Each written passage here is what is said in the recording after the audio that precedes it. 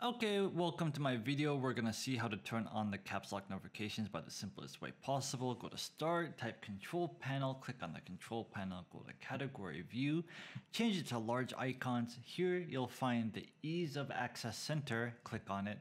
In the ease of access center, scroll down, find the make the keyboard easier to use and click on it.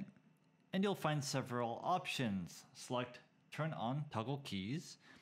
And also check the box for turn on toggle keys by holding down the numlock key for 5 seconds and then click OK.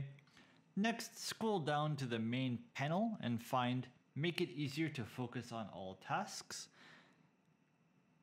And scroll down further and find turn off all unnecessary animations. Check the box, hit apply, and then hit OK. Now close everything and restart your machine. After restarting, the caps lock notification will be turned on in Windows 10. Thank you very much.